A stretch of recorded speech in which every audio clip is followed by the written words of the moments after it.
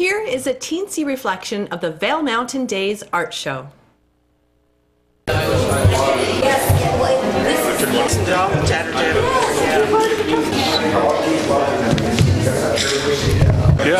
since I retired. I retired in 1966. That was my second career. Yeah, photographs of the people. And I really only, I can only do it for people who have lots of rumples and bumples and get shadows. Because it was very expensive to get oil paints in Africa, you had to adapt to what was available locally. So actually batik and fabric paints were easily available. So this is actually a fabric paint, and I love design. I like using different media. I like experimenting. These are my daughters. Again in fabric, because again it's African. And it's easy to find fabric, and it's easy to find the dyes. This is Keith Hydern. The first one here was inspired by watching the Olympics. And I had the TV in the background. I turned quickly, and I just caught a camera they had sort of down at the level of really just boot level. So it just came to my mind, well, balloons kind of fit all the colors she had. And I said, well, contrast it with a thunderstorm. So the title of it is Light and Heavy. I love elk because they're so majestic and they hold their head up. That's right. And Sadie is doing this absolutely wonderful. Yeah, okay. Yeah, this is a real story of my wife's grandfather. It's good story for the kids, but it's good story for the adult too. You know, like economy is kind of not bad like this time, but very similar. Photograph, the thing is already there, so you want something that isn't actually out there. It's better if you just sort of fling it on. You know, it'll come out right anyway. Everybody has this ability to do things that are right. You know, what are they? They're, oh no, 84. So this is Margaret McCurdy, and how old are you, Margaret? 88. It's just a picture I got and copied a picture.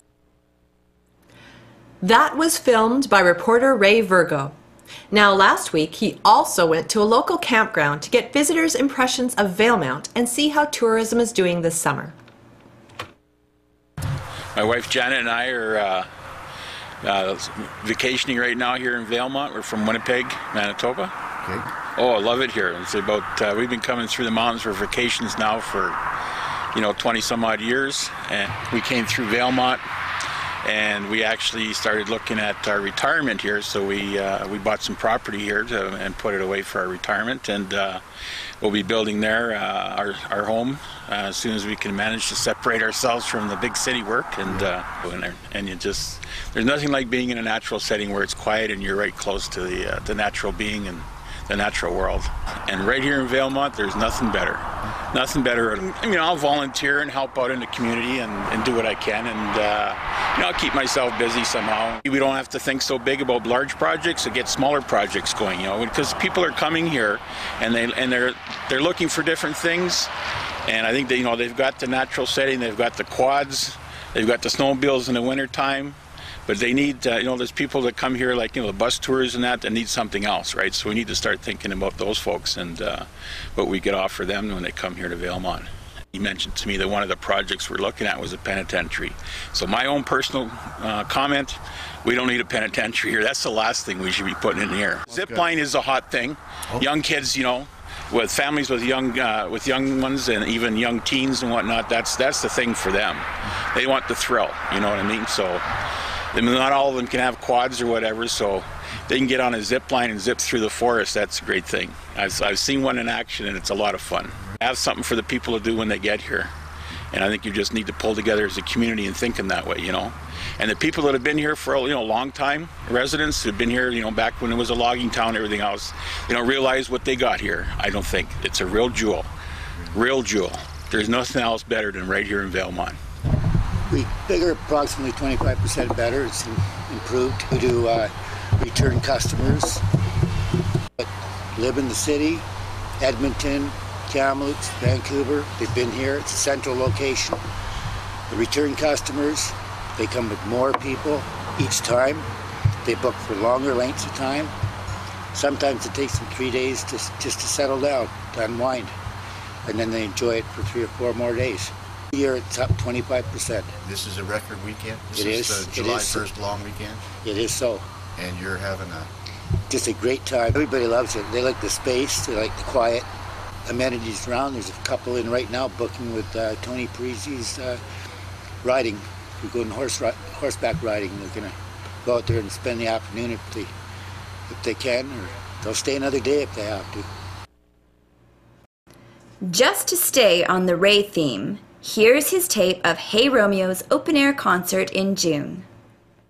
I know the sun is coming up, the dew is on the buttercups, the birds are up there singing in the trees.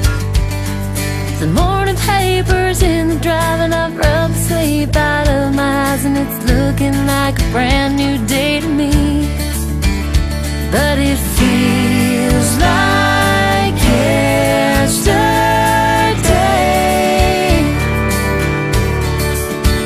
and I hope it stays this way.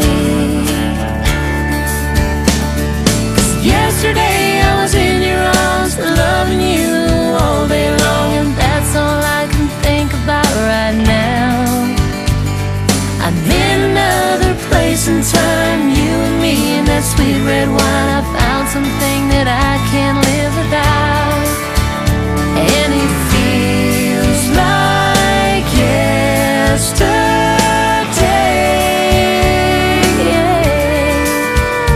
and I hope it stays this way.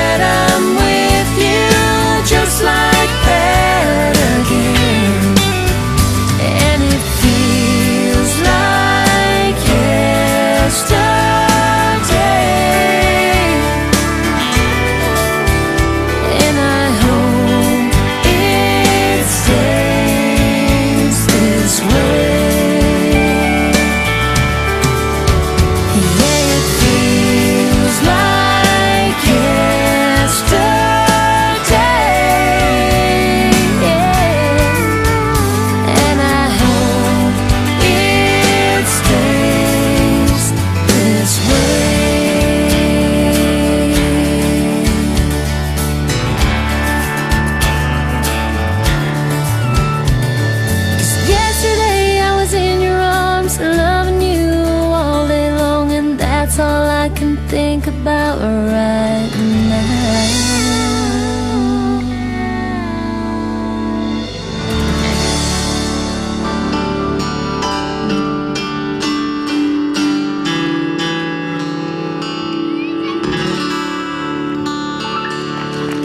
Thank you. We're going to take a little break. We'd love to meet you, so come on Buy up. some sunglasses and we'll be right back. We'll be right back, folks.